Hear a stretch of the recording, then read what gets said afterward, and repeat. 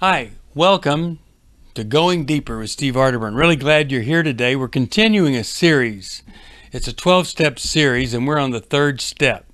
This is Going Deeper, and I think even though it's focused on divorce, I think it's probably going to be helpful to you no matter what you're going through or what you have been through. I'm using the Life Recovery Workbook on Divorce. By the way, there's another one on sexual integrity, a different one on an eating disorder if you're overeating there, and then a whole other one on sexual integrity, and then a general workbook.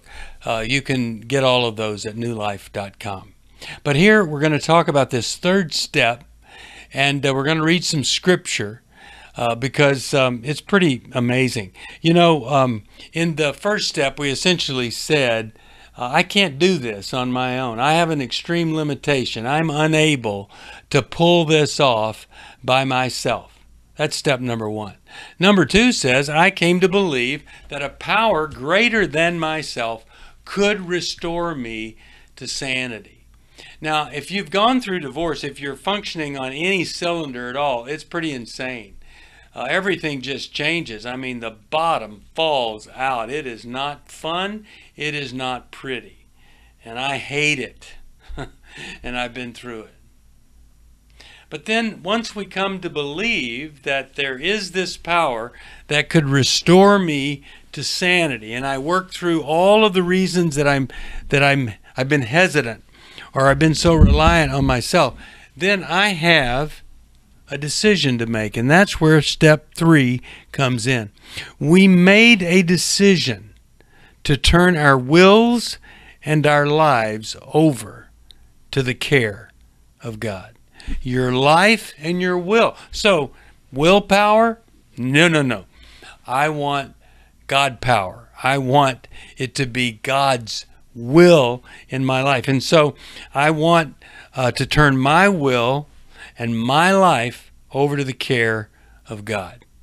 Now, before I really do this, and what this is called, of course, is surrender. And I have seen the reality of my situation, and I have seen the reality of God, and now I am surrendering. So before I surrender, all I can really do is see my reality. But when you start to believe in the reality of God, then you can surrender to God. You know, a lot of times folks say, I'm waiting on God to do something. Well, maybe you've been waiting on God to do what God has been waiting on you to do. How about that? So let's don't do that anymore. Maybe you say, I really believe it's going to get better. But that belief actually isn't belief. It's a wish that you have. And it's a wish based on false hope. So people do that all the time. We call those fatal excuses that keep us in exactly the same situation that we've been in forever. So we have to do something. We have to use the tools that we have, which is a brain, a heart, ears. We have to listen, and we have to stop, and we have to reflect. And then finally we say, you know what? Every time I try harder, it just makes trying harder. I am ready for something different. Because in and of my own power, my own strength, I'm dying. Literally dying physically. And I was at a place in my life where, you know, I was sick because I didn't surrender to God. 80 ulcers in me, lack of surrender. Then when I did surrender, all that shame went away. I accepted Christ's forgiveness. Boy, did my sanity return, but also my physical health return. Spiritually and emotionally, I'm sick when I'm functioning under my own power, doing things my way, essentially, you know, taking things or matters into my own hands. Some people, they don't surrender because they say things like, well, you know, I'll never, ever trust anybody that's in the church. I get that. If you were in a church where you were sexually abused, I wouldn't either. But hopefully, At some point, you're able to see that not every evil person represents a God who not only loves you, but wants to restore you. And you can get beyond it. You can grieve what that person took from you, but no longer be influenced by or controlled by that person. When I surrender, and I do it on a regular basis, I get caught up in worry, anxiety, all this, and then I surrender, and there's relief. Oh, it's just so great to have this relief. And then security is so fantastic. I'm trusting God. I'm not focused on all my shame and regret. I'm not obsessed with dread and anxiety and fear. I'm just with God because God has my back and my front and both sides. So I can surrender to God. And it's so great to go from all this shame about the past, all this worry about the future, to peace and serenity and sanity. I mean, really, if right now you said, God, I've been taking matters into my own hands, or God, rather than take matters into my own hands, I've had idle hands. I haven't done anything. And I've just been waiting for you to do something. Rather than that, you decide, I'm going to engage with God. I'm going to say, God, I can't do this. I know you can. I want you to do it. You might even think this way if you've never accepted Christ as your Savior. You might say, and God, I don't know about this Jesus salvation thing, but I'm open to it. I want to know about it. Send some people my way. And then you search out some folks who really understand what it means to turn your life over to Christ. It's really simple.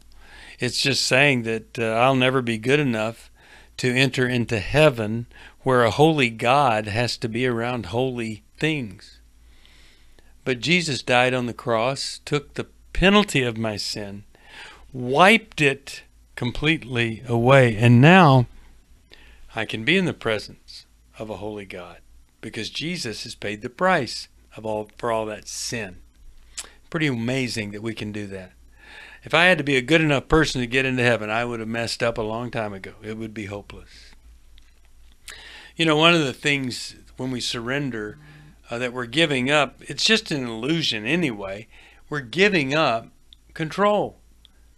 We think we can control another person, or we think we can control our circumstances or our job or our life or whatever it is, but we can't.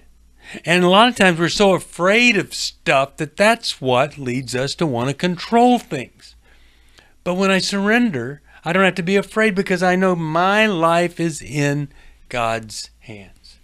Listen to this wonderful passage, Isaiah 54, 4 through 8 in the Life Recovery Bible. It says this, "Fear not, you will no longer live in shame. Don't be afraid. There is no more disgrace for you. You will no longer remember the shame of your youth and the sorrows of your widowhood. For your Creator will be your husband, and the Lord of heaven's armies is his name. He's your Redeemer, the Holy One of Israel, the God of all the earth. For the Lord has called you back from your grief. Though you were a young wife abandoned by her husband, says your God, for a brief moment I abandoned you, but with great compassion I will take you back." Now God just wants to do that with people. He wants to take them back. He wants to bring us to him. And he'll remove the shame and all of the regret that we have experienced in our past.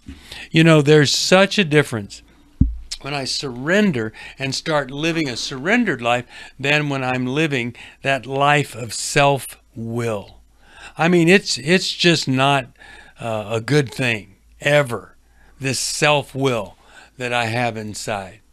But when I surrender, it's over.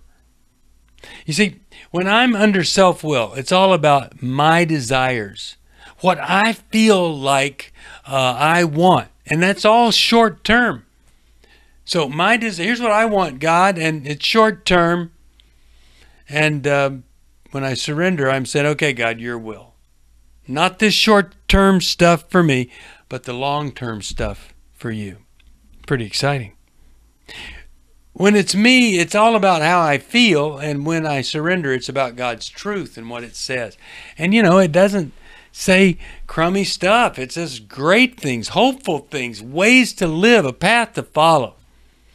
When it's all about me, it's my plans and what I want to do and what I'm going to say and all that. But when I surrender, it's all about the process that God has for me. And I just want to submit to that process. And it's not going to be easy, but it sure isn't as hard as the way it was before. Trying to get through this divorce under my own power. Trying to act like it wasn't that bad. Or that I'm the good guy and the other person's the bad guy.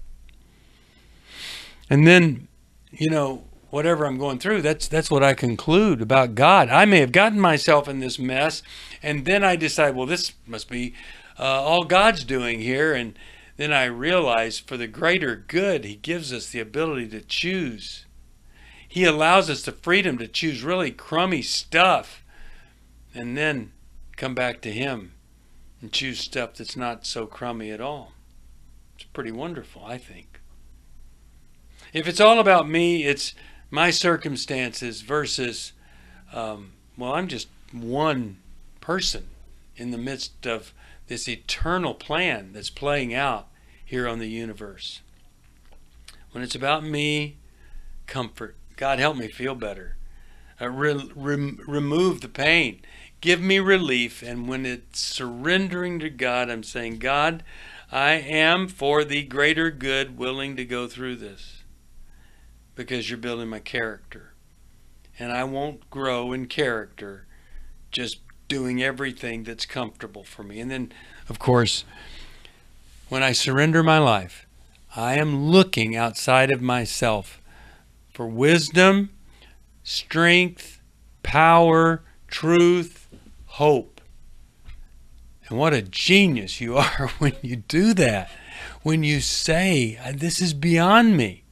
I love people getting help. I love people going to a counselor. The best counselors in the entire world are counselors that when they have something that's just way, way too tough, they say to the person, this is beyond me.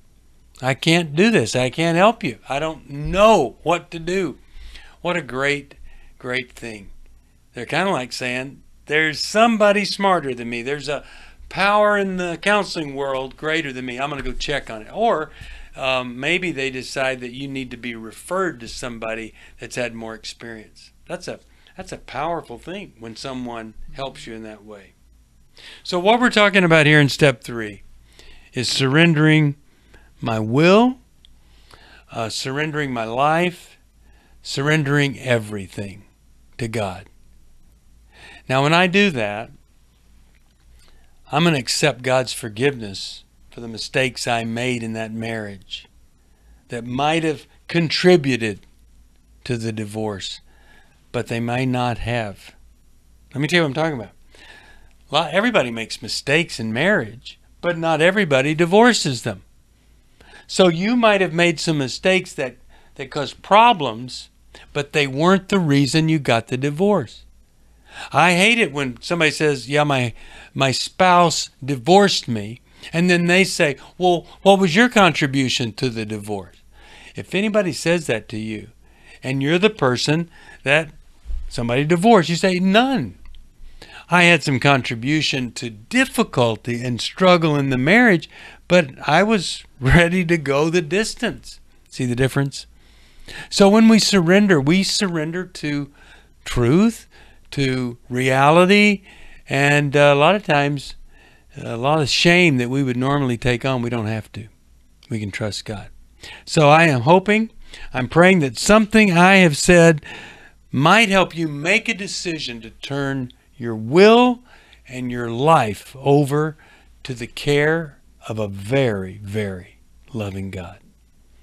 I love getting to talk about this because I know on the other side is strength and hope, purpose, meaning, and a path that you can follow. Until you discover that path, Just do the next right thing, and it'll take you down that path.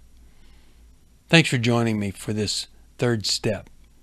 See you next time for more Going Deeper with Steve Arterburn.